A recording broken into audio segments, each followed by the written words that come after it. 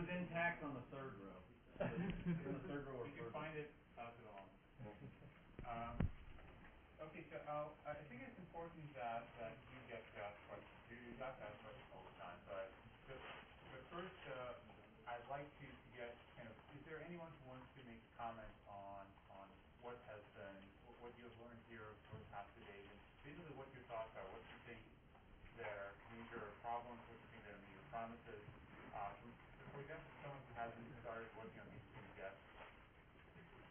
I think the thing that struck me is that there is a very rich culture already of middleware. I've heard lots of different styles of middleware for obvious reasons maybe, but that was one thing that I would like to discuss with the panel. What is their view of that? Invention, presumably. I'm going to repeat that. So the comment is that there's already a rich environment of middleware. You're saying not on GPUs, existing middleware that scientists use, and how are we going to enable that for GPU computing? Are you talking about that runs on GPUs already? Yeah. You're talking about stuff like the University of Maryland. Higher level interfaces. Like your stuff. Yeah. Are you guys going to support, do you want third-party support? What's the model at NVIDIA? We definitely want to encourage middleware. We want an ecosystem on top of GPU computing. So, I mean, we're doing things like exposing our instruction set so that people can write language tools. They can write their own compilers. You know, we support middleware developers. There's no reason for us not to. So, and research projects as well as commercial projects. I'm not sure if that addresses your concern. So I mean, the other part of your question, I think, was how can all of the people who are developing middleware coordinate and not reinvent the wheel over and over and over again? Like, is there something? And I think that is an important question for the community. There's two real watering holes in the GPU community, in GPU computing community right now. One is gpgpu.org, which is a website that was started by Mark years ago before he was at NVIDIA. 5 years next week. And that's a vibrant community. Lots of people go there. That's a great place. There's very active forums, and there's also a news section where you could announce if you could send Mark mail basically and say, here I've just started this website or this open source project on middleware X or Grape GPU or whatever it is. The other place is the official CUDA developer forums, which are hosted by NVIDIA. And are obviously a little narrower because they focus on NVIDIA technology, whereas gpgpu.org includes everything. And again, has a vibrant community of people exchanging thoughts and lessons on their experiences and so forth. So those are good places. If nothing else, those are good places to sort of recruit and announce. And I can imagine that then the sub-communities, a group of people who really want to develop a particular domain-specific tool, that would be a good place to sort of recruit and announce and periodically update folks, and then you might end up starting your own forum, your own open, source storage project and so forth. Follow up with that, maybe claim that middleware is very domain or application specific, and maybe there is no good solution to that. Yeah. The one thing I thought was Kirin that was mentioned, and they're very specific for what they already have, so they need a layer to easily translate it. So maybe there is no good solution to this, and CUDA is the common denominator. And I'm just throwing this in. I'd like to hear what people think. So there's a statement that perhaps there's not a middleware solution above the domain areas, is a paraphrase of what Peter just said. What we were trying to do at Maryland is look at the algorithm level rather than the domain level, and think of specific algorithms. And we looked to the list of the 10 greatest algorithms of the last century or something, and we're trying to pick those off one by one and not make a one-size-fits-all instantiation of FMM or FFT convolution type things, but provide some middleware that shows how you would implement those things in your domain. I think what's needed is more coordination at this level. As the ecosystem grows, we can meet and recruit and do those things, but there's right now not a strong NVIDIA-driven coordination of people who are trying to produce those things. I see from my side. Maybe there is, and we're just learning, because I've learned a lot at this meeting about what NVIDIA actually has. No, there's not. We're struggling to keep up with it, I think is the short answer, and we should do the better job. Yes, Maria? Something about It's not something you've used. And so one of the goals in CUDA, besides having a rich set of tools that work for C already, is that you all know it. And one of the things I read on the web, it was just one of the websites talking about the new R670 coming out of AMD, was that it will be Brook. So do you want to go learn Brook? I don't know if that's really true. It's not out yet, so we can't see if it's true or false yet. We just have to wait and see what they have. And the other thing is that we have published our PTEX assembly language for language developers, so that, and I know there's interest from Microsoft to get C# working, multi-threaded C#. We would love that. We would, as much as you guys don't use C#, there's a lot of people in the world who do use C#, and if they could just run it on a GPU, what if Photoshop just starts? Photoshop's not in C#, but Excel.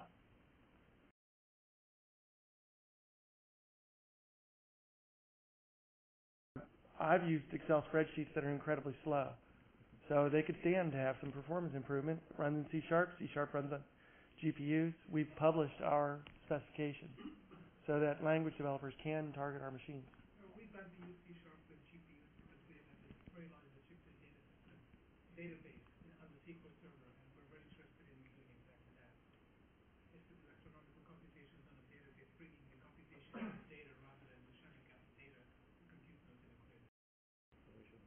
You should just do them in Excel. Computing technology is developing their own like C, and as users or managers of users, what's really of interest to us is seeing a consistent path so we can stay productive and not have to retool every few years to take advantage of the latest technology. And So the comment was, computer technology is evolving so fast, and as users of computer technology, what's really important is to see a consistent path, have some way that you can continue to be productive and not be continuously retooling. So I would argue, I agree totally. I actually think that motivates one of the design decisions in CUDA, which was to try to build for this scalable, build something which will scale with future architectures get not faster in clock rate, but wider in parallel capability. And so one retooling is inevitable, and many of you have already started it. Others, not just here, but just in general, are going to have to do it, and that's to retool your algorithms to take advantage of fine-grained parallelism, because that's the only opportunity for speed up on a single chip from now on to first order. And I talked about that a little bit through my opening motivational speech. Is that Moore's law has stopped meaning that computers go faster; it just means they get wider. And so that retooling, if your algorithm doesn't already lend itself to that sort of fine-grained, data parallel execution, like what happens in CUDA, then you will have to do that retooling once, no matter what, or else your code just won't get faster on a single node. On any machine. On any machine, CPU, GPU, anything. That's true. That's true for multi-core CPUs. It's true for CUDA. So that's in some ways the bad news. The good news is we think we've done a good job in designing CUDA, and in the sort of hardware architecture that underlies it, that's exposed by PTEX, that could conceivably be targeted by other languages, is being targeted by other languages. So we think we've done a pretty good job, and something that will scale for going forward. So maybe there is a retooling necessary. Maybe it's only one retooling for a while, and not a continuous. Certainly, you won't have to be continually retweaking your CUDA code, constantly. Mark mentioned a few things that G80 has some things that will, the warp size might change a little bit. There are things that could change. The amount of shared memory could change. There are architectural parameters, and so in general, strategies like auto-tuning and writing auto-tuning code, writing templated parameterized code that doesn't hard code the limit any more than you would hard code the size of the L1 cache in your C code. That's a good idea. That's always a good idea. But CUDA going forward, we'll support. So, my point is, of course, also answering your question about CUDA like end product, because I'm strongly feeling that there should be some layer between CUDA and users who actually specific programming, like this, say, not necessarily this kind of middleware library, but somewhat, because as you see, as like Mark said, there are many kind of tricks or something which people should learn how to do this efficiently. I don't know, even this simple things like enrolling a loop and so on. So you will spend basically time learning this while there's some experts like he studied this and he dedicated a special amount of time, and maybe better expert than any of that. So why not just repeat this experience, not to use it? So, and in this case, if it can be wrapped by some kind of middleware layer, and so this kind of separate actually people who are working on the scientific level, who actually want to solve, I don't know, this astrophysics problems, not going to very details of that, but for them it should be like that. So if I can kind of summarize the general feeling, if I can kind of summarize the general idea we're trying to get, we could live with a factor of 2 lower performance if that would give us some reasonable development time, so we don't need to worry about low-level things like number of registers, bank conflicts, this and that, and so on. We can understand how to parallelize our things into thousands of threads, but these kind of hardware level, very low hardware level issues are definitely beyond the comprehension of most of us. Yeah. So, right. Even if there's a certain performance disadvantage, we could kind of take that if development will be easier. I just want to make a quick comment. So I started computing in the days of vector supercomputers, and I learned as a student on my own how to vectorize a code, and that was fine. And then I had to rewrite my codes to be parallel, and I saw how that broke out, and I think that it was the advent of MPI and to a lesser extent PVM that made it possible to sort of write generic parallel computer code that would run on any vendor. And what I'm excited about, I think CUDA is in the right direction, and I think there's somebody is going to come up with finally something the equivalent of MPI that makes generally heterogeneous, multi-core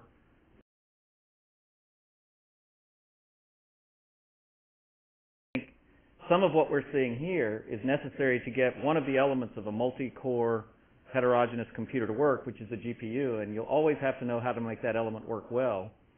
But there's another problem to be solved, which is how do I use several of these and maybe different architectures with one code, and that's where the middleware really makes the difference. But what is it? I think it's something at the level of MPI, which is not domain specific. It deals with the aspects of programming for this architecture that are generic. So in a time that, it's no big deal if the number of shared memory or warp thing changes, you don't have to optimize for that. And in some sense I understand what you're saying that, but I think it's also important you realize that we're having to choose an algorithm. Often that's the most important step. And if we have more memory, more warp, that affects what algorithm we choose in the first place. And so in some sense, somewhat minor incremental changes in hardware can have big changes in the code we write. And so it is.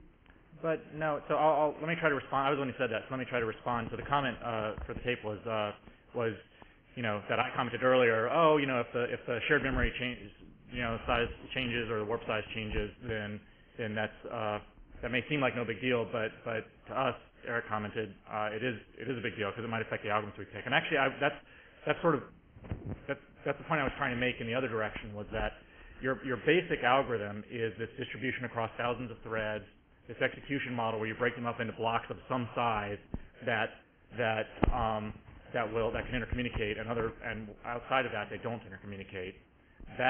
And you stream through them. That is what shapes the algorithm. The algorithm at the nuts and bolts details of that Mark presented in his sort of fine-tuning optimization strategy, that actually shouldn't be affected. That's in the power of 2 or less sort of category that Mario talked about for most algorithms. That little fine-grained tuning. Well, I think that maybe if you're talking about linear algebra type problems, it really is fine-grained. That's exactly right. But for kind of complex scientific codes where we're lucky to be able to put 32 things in 8K of memory. And you're saying, we should have 200. We're having to work really hard to work within that limitation, and it is restricting our choice of algorithms. Okay, so Eric's comment was that in scientific codes, they're lucky if they can. These complex algorithms are sometimes lucky if they can fit 32 things in 8K, and so I'm being too cavalier with how hard they will have to work to tool and to fit into that restriction. Yeah. That's true. The constraints.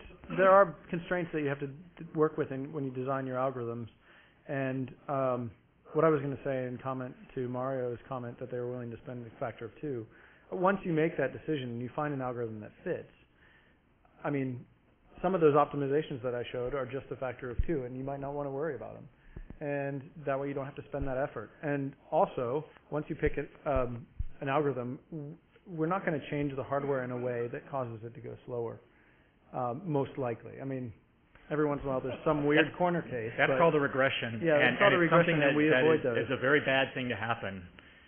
Yeah, so, I mean, the limits are going to go higher, the numbers are going to go lower, and the cliffs are going to get smaller. Like all that stuff I talked about coalescing, it's going to get easier on future chips and things like that. So, I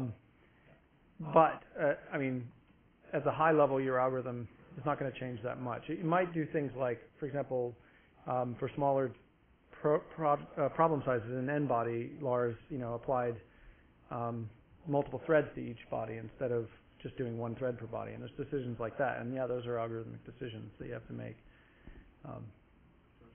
Yeah, I was going to comment on this thing. Remember the Boston conference, I think the keynote speaker showed these graphs where they make various experiments trying to hit the sweet spot. And so, because the parameter space is so high-dimensional, so they make various experiments. And so the sweet spot was sometimes very counterintuitive. It was not where people would predict entry, and so you can only find it through experiments. And so, in that kind of context, it's very hard to make a uniform kind of algorithm that will work all the time and for all the cases. And so the middleware approach might have to be solved on a case-by-case basis as opposed to. So George's comment is about the GPGPU conference in Boston that just happened recently, where Wenmei Hu was the keynote speaker, and he talked about their work on auto-tuning, and he showed some graphs of how they would try out many different parameters, varying things like number of threads, amount of shared memory, and so forth, and sort of automatically sweep for looking for the sweet spot for the hardware, and that sometimes the sweet spot was counterintuitive. Basically, architectures these days, and I don't think it's just GPU architectures, are high-dimensional. They're complex machines, and this is actually increasingly true in all architectures. So this sort of auto-tuning middleware is one of the things that I think Mark and we would advocate. By all means, build. LRFFT is like FTW in the sense that it's based on auto-tuning experiments. You build plans and so forth. That's increasingly the right approach to building code, is to write low-level libraries or medium-level libraries that contain the computational primitives you care about, and then turn that loose, turn a genetic program loose to optimize that, or sweep it, build it to be auto-tuning. And then you can build your high-level algorithms on top of that without having to worry about it, which I think talks to Eric's point as well. Yeah. On the other hand, though, I mean, you're right. Maybe that it needs to be like a middleware thing because scientists don't want to be having to write genetic algorithms to make their code run fast. So. Yeah. One of the common problems in many fields, and theoretical astrophysics is an example, is the need to deal with multi-scale problems. And it would be very nice if some of that effort could be done in a more systematic way and led by NVIDIA. I don't know what to say. I'm not sure I can even summarize. I think the comment to summarize was that many problems today in theoretical astrophysics and elsewhere are explicitly multi-scale problems with very large disparate space and time scales. And it would be nice for a company like NVIDIA to take the lead in showing how this new technology can address that set of problems. So I think that that's exactly right, and you guys should think about it because so I'm a director of a Center for Multi-Scale Physics, and this is exactly the problem that led me to think about GPUs. And it's the next step, really. When you link together lots of GPUs, if you can encapsulate the problem so that some of the scales are on the GPUs and some of the scales are in the CPUs, and you can break apart the algorithm so that things can be done efficiently without much communication, minimizing communication, you have a real opportunity, and you guys can lead that. So why should, not to be difficult, but why should we be leading it as opposed to you? I mean, you're the director of the multi-scale physics. No. There are some aspects of this which will come up in the hardware can accelerate it. And so I think our community, we think about these problems, we think about the algorithms, how are we going to solve these problems? And naturally, we'll come up with a favorite vendor.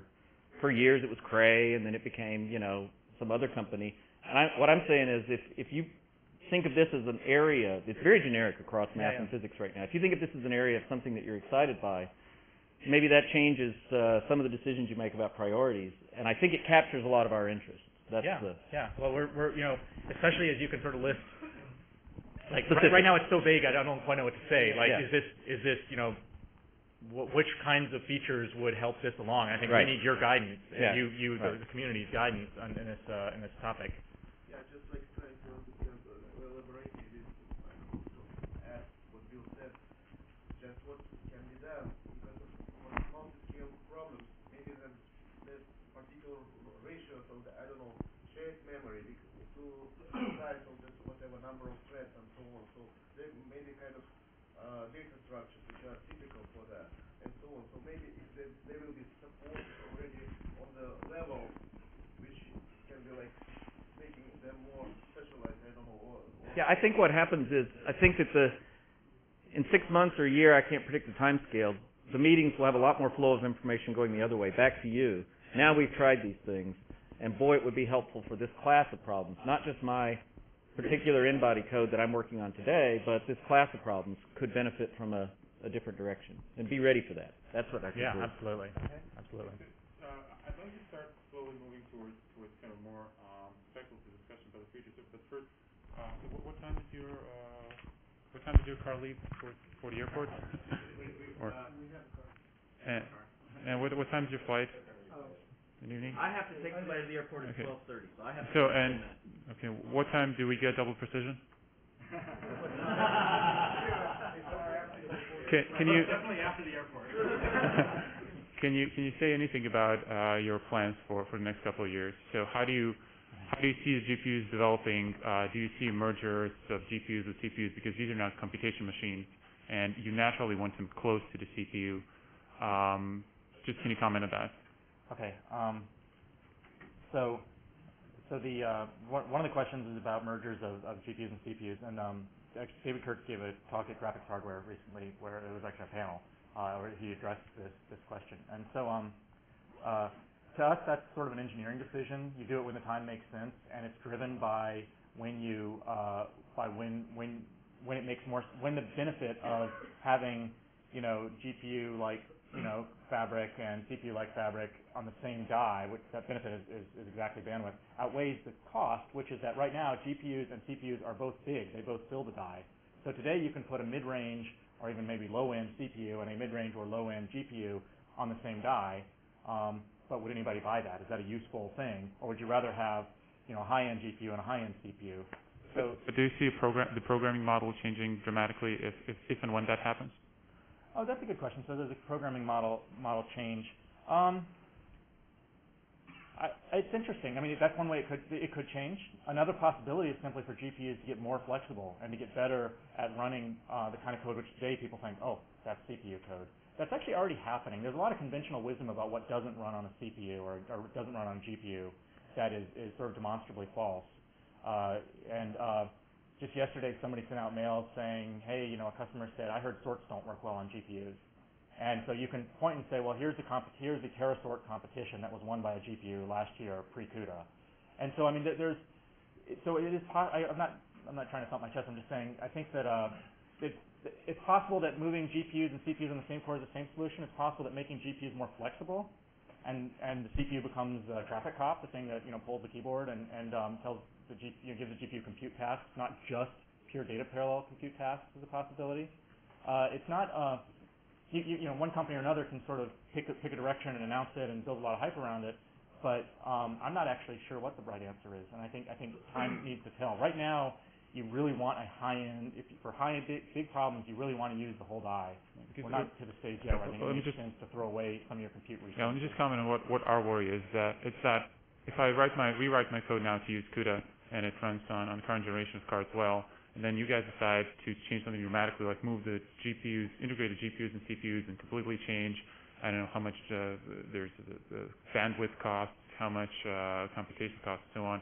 That'll have to do another series of rewrites to use that new architecture efficiently in like a year or two from now. So how do I future-proof my code? Can I just make a quick comment? Yeah. We did the experiment 10 years ago, and commodity beats specialization. Cray vector processors were fantastic. It took us 5 or 8 years, in my experience, to get back to where I could do the same calculation on a commodity Beowulf or SP2 that I could have done on a Cray, but I couldn't get a Cray anymore because they weren't available. They cost too much. And so I would say my answer is, if another company or your company can make something on one chip that it remains exciting to something other than science, fine. But I become very nervous about a specialized product just for our small scientific community. I'm very excited about the idea of a commodity product which is going to stay on the market, and I think that aspect is something that you don't want to lose sight of. And I think we're going to, I mean, our main business is graphics. And the reason you all get to enjoy the hardware is that there are a million 18-year-old boys who want to shoot each other. and they're funding supercomputing these days. Bingo. That's right. Craig couldn't stay in business. MassPar couldn't stay in business. Right. You know, KSR.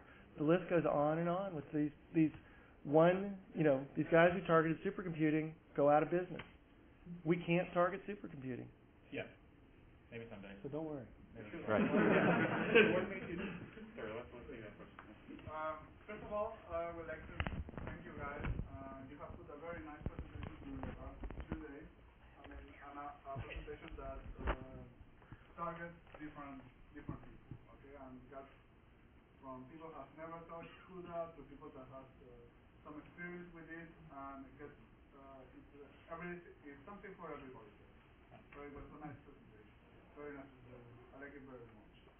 The question that I think Mario wanted to do is when you get double precision. I think for me that's not as much important as the question is how much do I need to tune the application when double precision gets there.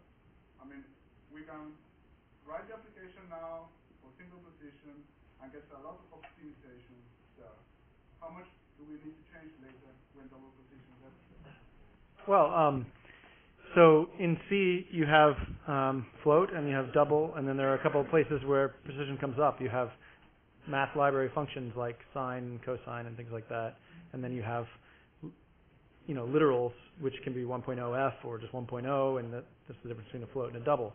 So what we tell people is to make your code float safe, which means use float where you only you only use double where you need it, which means if you only need a float precision sine, then use sine f instead of sine.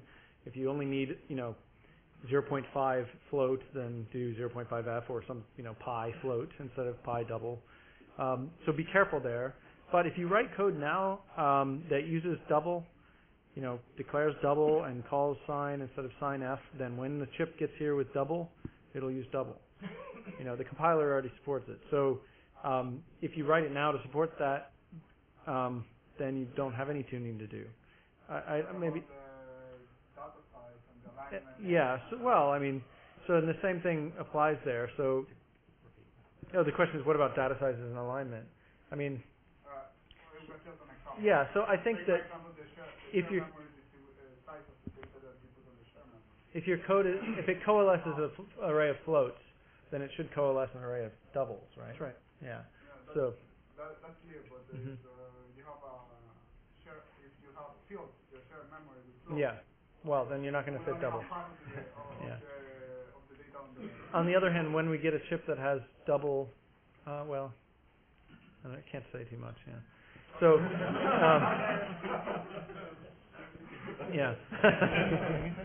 I can't. When? Can you say? We can't say when. No, we can only say early next year, early 2008. Okay, early 2008. That's pretty much all we can say, I think. Is there any chance on a GNU CUDA? I'm sorry? Any chance on a GNU CUDA? Oh, an open source CUDA? If they wanted to, if somebody wanted to, you could implement CUDA. We have the assembly language published, and it could be compiled for SSE or? Yeah, Are you guys sure that the only thing is the memory, I'm not sure there's I don't the runtime. legally know what's in the end user legal agreement. I'm not sure we should, the three of us, not being We can't- lawyers, should say yes, yeah, you could go and do that. Like when you download CUDA, you click through. Right. When you download CUDA, you click through some end user EULA, end user license agreement. I think I haven't read it. I'm not a lawyer. If I read it, it wouldn't make any sense. So I don't want to quite be the person who stands in front of you on film and says, yes, you can go start an open source CUDA project. But I mean, strategically, we like the idea. We like CUDA. We would like it to become a standard, a cross-platform standard. How that plays out, who does it, and so forth. That's the question. They didn't send lawyers. They didn't send marketing guys. They sent the technologists. Yeah. Let's have one. What you said about what the gentleman said about the craze and specialized machines, that there isn't enough critical mass to support it. I think everybody agrees with it. And the fact that there are 40 million users of GPUs certainly would be a great question. I see is that you're going to have to go with the GPU for the mass market, but how much room do you have to put special features in that are mainly of interest to the high performance community, to sneak them in, if you will, in the die by Okay, so that's my job. Is we try and figure out. Might as well repeat the question. The question is, what features can we sneak in on the die that will help the supercomputing community, and not steal performance from the graphics community, which is where we really target. Or add cost to the graphics. Well, we're allowed to add cost. Well, as long as you can have the revenue. We're allocated a certain amount of the die size for supercomputing features. Load and store was one that came out on G80. We have double precision is not for graphics. Shared memory is all for the supercomputing. Yeah, pixels don't talk to each other. They don't use shared memory. They don't need to talk to each other. And so that's essentially my job. And this also gives me an opportunity to invite you guys, if you can give me a core computation that takes less than a millisecond of time, that you think is it shows off fundamental computational requirements for your kind of application, I will use it. I will pull it in and say, the whole astrophysics community needs to be able to do this kind of feature very well. A simple thing that Mark pointed out is transpose. How do you do transpose well? Well, we do transpose pretty well. It didn't take a lot. It took the shared memory to get transpose to work well. That helps all linear algebra people. Yep. You might as well put ours up there too.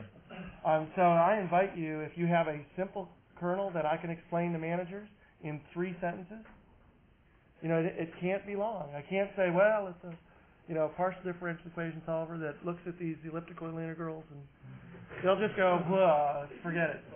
But if they can send you a kernel code that you can put in your test suite. If you send me a CUDA code that I can put in a test suite, I will. It has to run under a millisecond, though. I think ours is the same. Could there be much to gain by coming up with very specialized, or somewhat specialized, versions of the GPUs that dispense with some of the specific graphics stuff, and have them replaced by more of the silicon for computational? Okay. The idea that the market may rapidly increase the market for high performance. Yeah. Okay, so Archie, right? What's your name? Alden, I'm sorry. Somehow I thought somebody else got confused. So the question was, would it make sense to make specialized versions of the chip that maybe lose some of the graphics things and add more CUDA goodness, or specialized things for high performance computing? So economically, let me give a long-term strategic answer first, which is eventually yes. Like what we are in the process of doing with CUDA is opening up entire new markets. I talked a little bit about this. HPC is a big market. I mean, it's not vanishingly small, despite Bill's comments about craze, going off, and so forth. It is a big market. There's a lot of money for us to be gained there. We're very excited about it. We're also excited about, and I just alluded to this at the very beginning yesterday, was that we're excited about applications that hit consumers that are compute oriented. There are even applications in graphics that are compute oriented, like video game physics. Physics is a big deal in video games these days. They want realistic monsters tumbling downstairs when you kill them and stuff, and buildings breaking through. You drive through a tank, drive through a building with a tank. So there are consumer-facing applications that do have broad reach and huge economies of scale for compute. But as Lars said, we are very interested in opening up the true HPC markets as well, and we've done that with CUDA. We're going in further in that direction. Now, the short-term economic answer is that there's not much. Lars does exactly what you described. He adds features to chips that will help supercomputing, and he has a budget for that. The economies of semiconductor manufacturing are such that if you want to add a feature to a G80 that costs us $1, and then we sell 70 million G80s, then $70 million has to have come from somewhere to pay for that. So I mean, it's not free. You have to make many chips for them to be at all reasonably priced. The great talk yesterday alluded to this, right? So it's not easy. We do some of it already. We sort of have a budget for that. We also are starting to build higher level products, boards. The Tesla series doesn't have graphics connectors out the back, and gradually we will differentiate that brand and include more and more high performance computing services. So. Everyone, we have only 5 more minutes. Stop talking. Yeah, and some of the things we talked about, numbers of threads per processor, number of multiprocessors, size of VRAM, size of memory, shared memory, and the total number of registers, which I know is impacting Eric's code. I'm wondering, the next generation, which part of that, how much different are they going to be, and which part It'll all get better. Well, let's repeat the question. I guess, so the question is, there are some critical resources on the chip, number of threads, size of the shared memory, number of registers, and even the number of multiprocessors. And the question is, what's going to change and how will it change? And the pessimistic answer is, if it changes at all of your code has to be able to tune to it, which, so in one sense, it could be bad to change any of it. But anybody could, any one of you would like to have one parameter change. Somebody wants more registers, he wants more shared memory, he wants more threads. And so they will change, and I recommend you parameterize your code so that you can adapt to these kinds of changes. These are known resources. They're not going to go away. They're going to get bigger. They're going to, relationships are going to change, and you may want to be able to change your code. Yeah, it's not so much how to optimize code. It's also types of code. Like in this room, I can think of examples where the numbers of registers is a big limit because it tells you how many threads you need, and that means you're not using as many processes as you could, for example. But then there are others of us, like the end body, where we just want more threads. More concurrent threads. That's right. Yeah. So we never come out with a new chip that's slower. That's the high level answers. All these things will get better. All the performance cliffs will get softer. That is our goal. And yeah, we tried that once and it make you think slower. Let's not talk about that. There, and then we'll wrap up. I'm wondering what direction the video gaming and the visual industries are pushing you guys. I mean, how is the push that they're making going to help us and sort of a more natural way? So the question is, what is the direction that the video game and visual industries are pushing us? We've sort of declared just now that at least at the moment those are our main markets, and so they're sort of driving the chip, and everybody else is along for the ride. That overstates it a little bit, but that's sort of what you're getting at. How do those industries change? Where we are now. What? They got us where we are now. Well, yeah, but what's going forward, I think, is his question. What's going to change? Where are they pushing us? Everybody loves programmability. Okay, so you will see more and more programmability. DirectX 10 recently was this sort of recent new shift where they got rid of lots of fixed function pieces of the graphics pipeline and just replaced it all with much more programmable substrates. That kind of thing will increase. Everybody wants, there's no sign of a number of pixels and polygons that need to be transformed will continue to increase. And so there's no economic sort of end in sight to the sort of exponential curve that we will attempt to follow in terms of like what's driving performance. That said, people are probably willing to trade a little bit of that performance for increased programmability and more general purpose programmability. And so there are certainly driving factors toward exposing some of the things that we do in CUDA right now, but you can't do in graphics. There's a drive to expose some of those things in graphics. Yeah, and I would say that.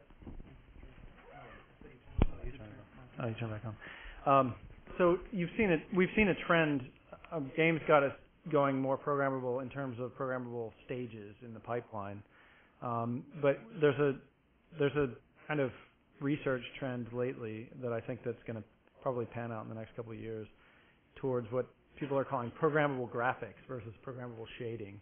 And so it's like Dave said a minute ago, there are many applications of this CUDA style, data parallel computation with applications to computer graphics. So the ability to not just program a shader that runs in parallel on each pixel, but to have the GPU compute dynamic data structures and do things like massive, physics simulation and things like that. So it's not just going to be graphics and shading, but real,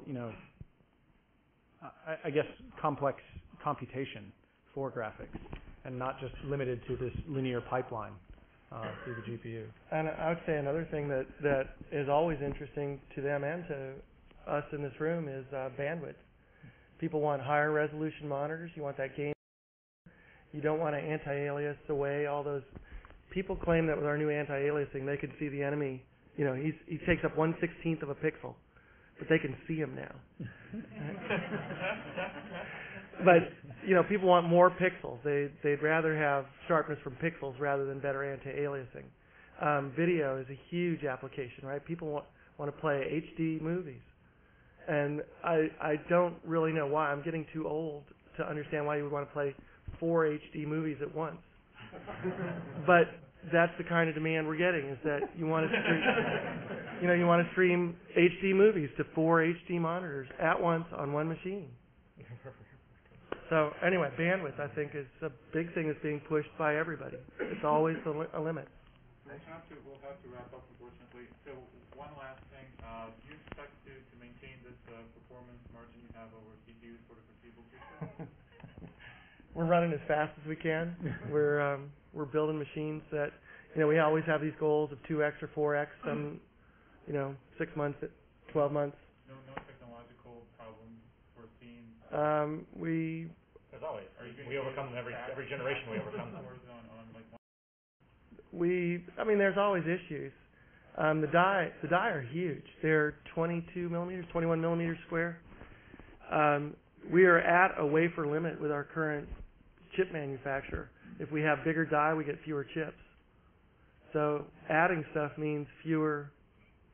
There's only so many wafers they can produce a year. We're at that limit. What are we going to do? If we make bigger chips, our market gets smaller. So, but there are limits, and we're trying to overcome them. There are other silicon manufacturers. We're exploring all those routes.